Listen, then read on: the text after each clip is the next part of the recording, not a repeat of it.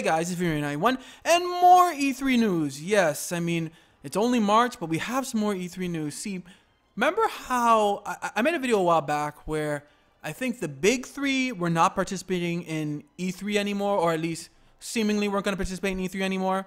Well, we got some more bad news there. Well, you see, Ubisoft has now dropped out of E3 as well. Like, I'm going to read not the whole statement, but basically, while they initially planned to go to E3 or at least be there,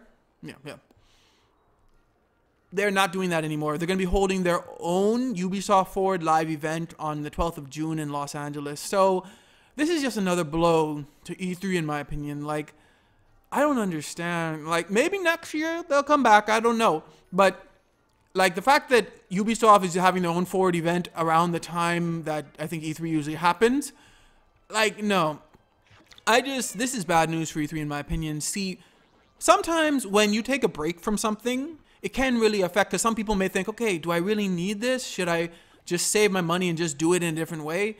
And it seems like that's what they're doing. Like, they're doing it, their Ubisoft event around, I believe, the same time E3 is happening, and they're not going to E3. So, wow, that would suck, because E3, I really like E3. I mean, I know it's old school. Like, I know the companies can just have their own live events without actually going to E3, but yeah, this is another blow in my opinion, because like, if Xbox, Nintendo, and Sony are not a part of E3, at least not physically like on the floor, and now Ubisoft is gone too, there's not that much left. I guess there's probably a lot of indies and EA and I don't know, but guys, this to me is bad news for E3.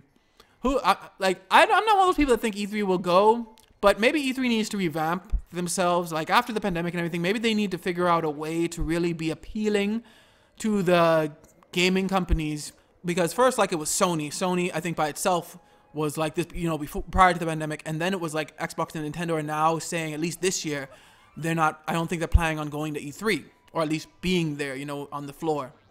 And now Ubisoft? Anyway, what do you guys think about this?